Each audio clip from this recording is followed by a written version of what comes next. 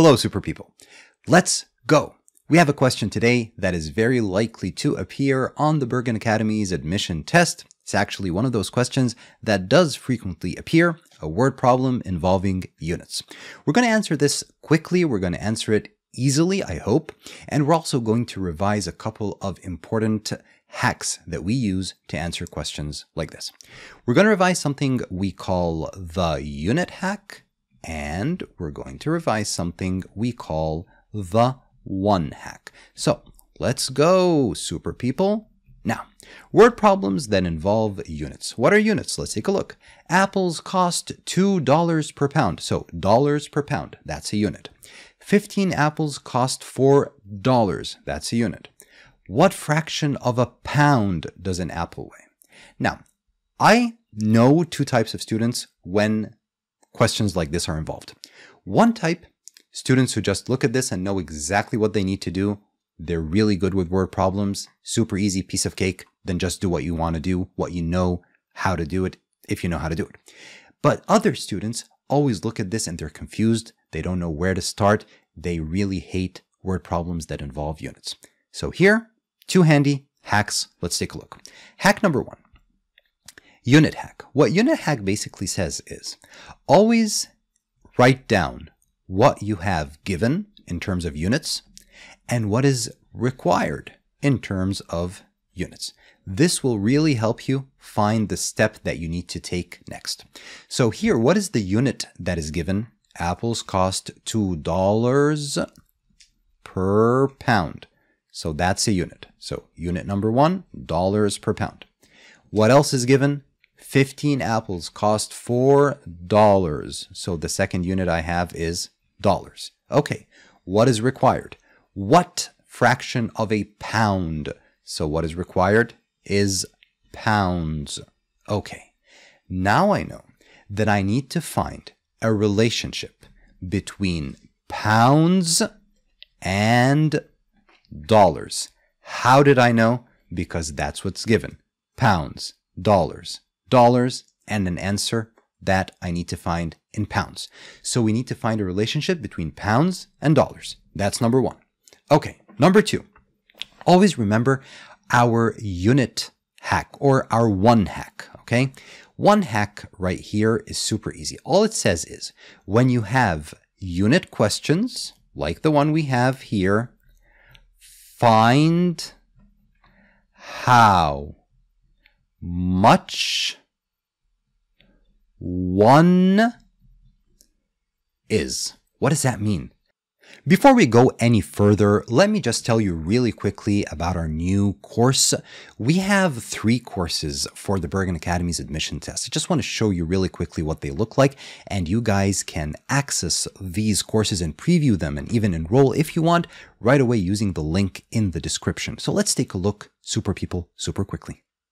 If you go to our website, bca.com, and you just click on the BCA test prep course, you'll be able to see that we have 3 courses right now. We have a math course, an essay course, and we also have a bundle that includes both the math and essay courses together. If you click on any one of these, you'll be able to see a brief overview of what the course has, exactly what it covers. But more importantly than this brief overview is you can see the whole curriculum for the course. You can see every single lesson, just like I'm showing you right here. Click on this arrow and you'll see even more. You can see all the different lessons that we have, all the different practice that we have. You can also preview some of those lessons and videos, and some of them are really good, beneficial, and long for free before enrolling. So you can click on any one of those that have the word preview next to them, so you know exactly what it looks like. Once you're ready, if you would like to enroll, just go down and click on enroll. You'll get 90 whole days of access to be able to cover the whole course.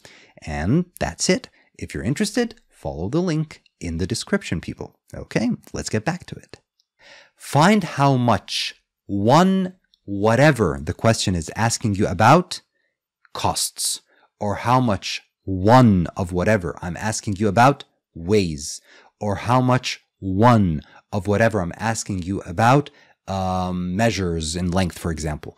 Always try to find how much one of whatever I'm asking you about is equal to. I'll give you an example from this question.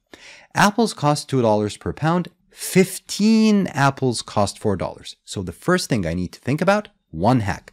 I know that 15 apples equals $4. The first thing you need to do automatically is find out how much one apple equals or costs. 4 over $15. That's it. So that's the first thing.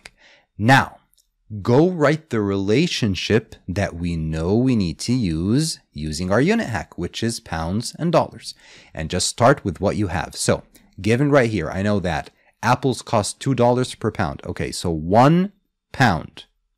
One hack. I already have 1 pound. Gives me or equals $2. This is already given. Now I need a new relationship.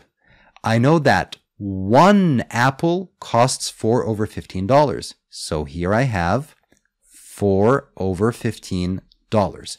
What's 4 over $15? That is the cost of 1 apple. Correct? Correct. Now, what is missing here? We're going to call this X. What is X? X is pounds because it's under pounds. So it's how much 1 apple weighs. Weight